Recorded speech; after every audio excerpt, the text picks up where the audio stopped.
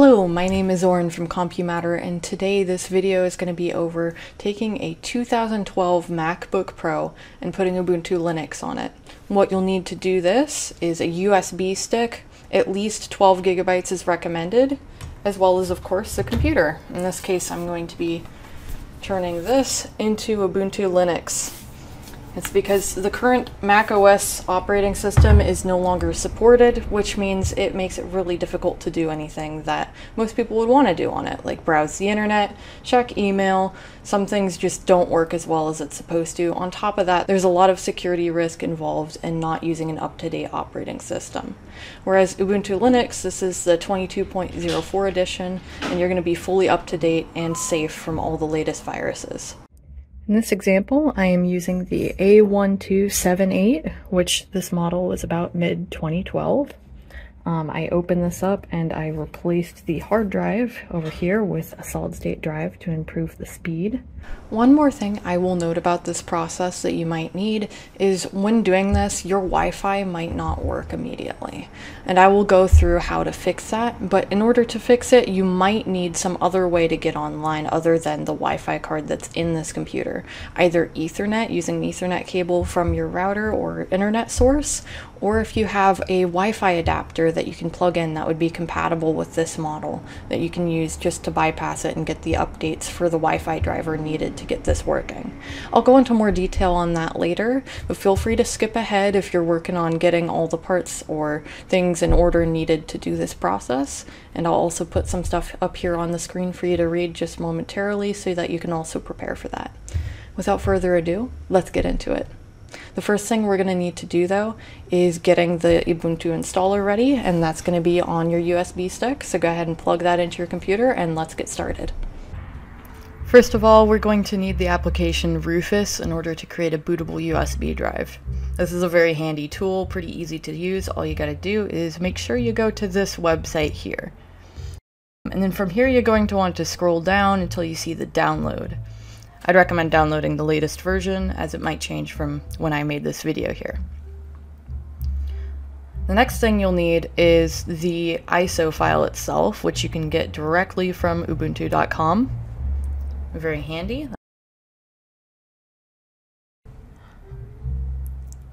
And then once you get to this page, there will be a download section, and you're going to want to get the latest version of this as well.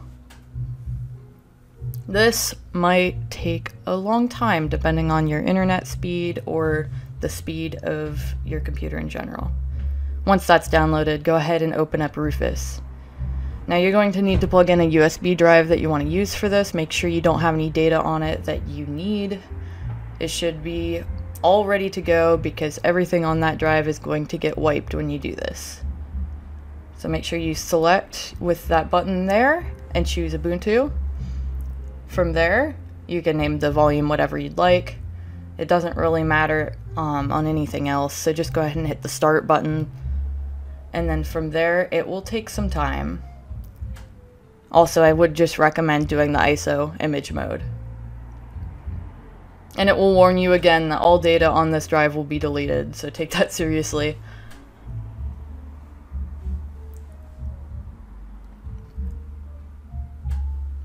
So once that is done, you will be able to see that it has changed your drive. It has all these different files. It's ready to be booted to. From here, we can eject the USB stick from this computer and prepare for the installation on the MacBook Pro.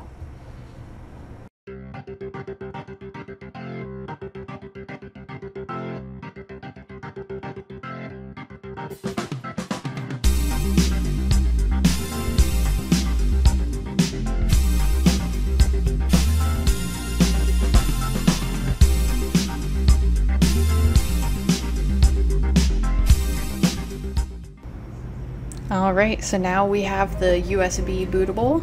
We can go ahead and plug that into the system. So from here, I would recommend pressing the power button briefly and then immediately holding the option key. I'm going to hold this key until I see the menu pop up, which just did, so you can let go of it. Now go ahead and click on the one with the USB symbol here, and then click the arrow underneath it to boot into that. It's really hard to see on this screen because it's a little bit blurry, so I'm going to hold it up a little bit closer, but it says try or install Ubuntu on the top. That's the one that we want to select with the enter key, so I'm going to go ahead and press that. Alright, now the loading time, I noticed it took quite a while even with a solid state drive installed, so if you don't have a solid state it might take even longer. But it eventually booted in here. And you have two options. You can either try Ubuntu or install. In this tutorial, we're going to install. And my keyboard layout is English US, so I'm going to leave it as that and go ahead and continue. Feel free to change it to whatever you prefer. Unless your machine is low spec, I'd recommend keeping it at normal installation. Alright, in this portion it gives you three options. I would recommend for this tutorial just erasing the disk and installing Ubuntu. Now keep in mind, if you used to have Mac OS on the system and have any important data, that will be wiped out, so make sure you back that up first. You can also install Ubuntu alongside Mac OS or something else if you'd like to have it as a dual boot system. But in this tutorial we're just wiping out the whole drive and installing Ubuntu, and that's going to be the only operating system on this computer. It'll give you one final warning that it will destroy all data. I'm going to hit continue. Alright, and then I got to choose my time zone here. Go ahead and type that in the drop down, then hit continue. This is where you can choose your username as well as your computer's name and a password. Go ahead and fill that out and hit the continue button. From there, it might take a long time for the installation process to go through. If you have a conventional hard drive installed in the laptop and never installed a solid state, the time it might take to install will be a lot longer than 5 to 10 minutes most likely, unless it's in really good condition. But since it is somewhat old hardware, I'm not going to stress it out and expect too much of it at this point. So it's a good time to maybe go get a coffee break or something along those lines. But I sped up this clip a little bit to make it easier for viewing purposes. When it finishes installing, it'll pop up with a Restart Now option, which you will need to click in order to proceed. Alright, and here shortly it will let us know that it's okay to remove the installation medium, which is the little USB stick that we installed Ubuntu Linux on. It's no longer needed, so feel free to unplug it at this point, and then press the Enter key on the keyboard when you're done doing so.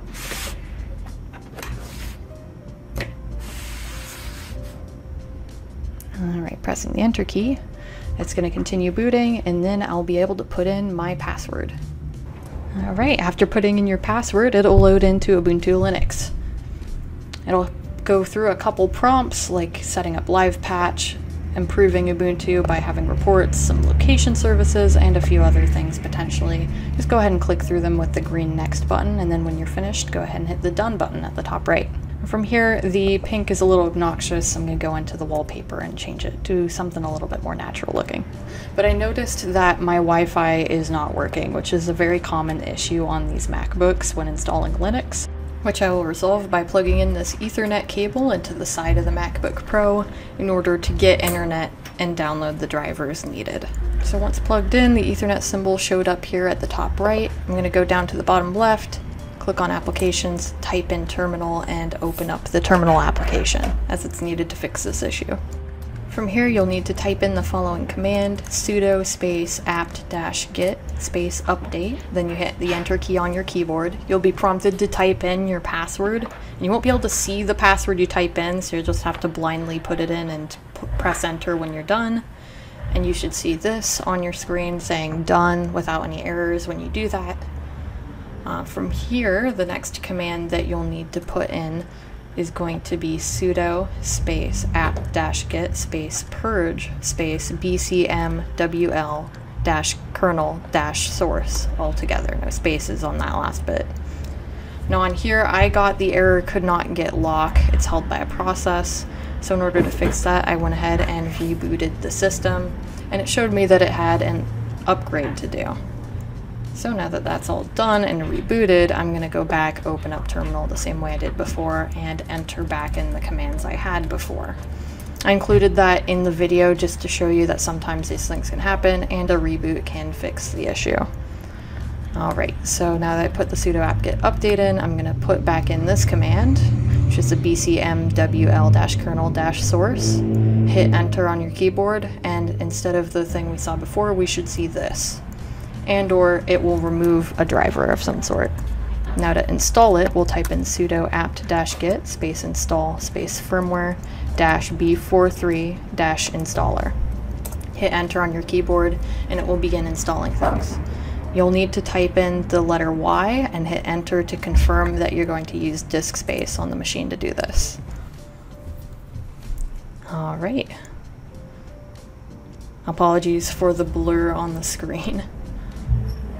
When the prompt to type in here shows up again at the bottom in green like it is for me, you can reboot the system once more. Feel free to unplug the Ethernet cable or Wi-Fi adapter at this point. So now that I've rebooted again, I can see the Wi-Fi again. I can choose a network, log into it, and I'm successfully connected to the internet once I do this without any Ethernet cable plugged in. So that's a success. Before doing anything else with the system, I would really recommend updating it to the latest version, including getting all the drivers needed.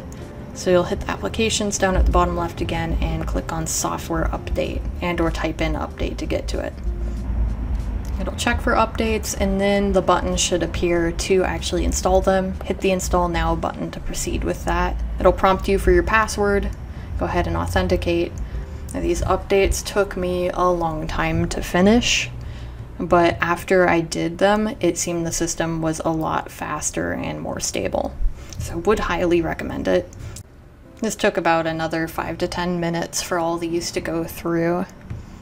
Go ahead and enter your password one more time, and then you'll need to reboot the machine another time in order to finish the updates. Alright, we're back on the system.